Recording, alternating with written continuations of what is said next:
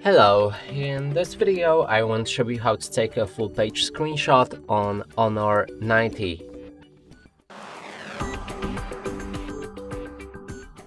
And to do this, first we'll need to open a settings, then we need to scroll down to the accessibility features.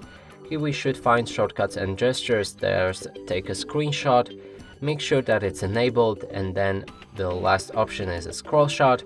So you need to use your knuckle, then draw S on your screen, and this should make a full page screenshot.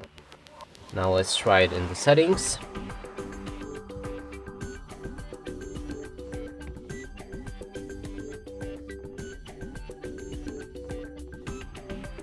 And as you can see, it works fine.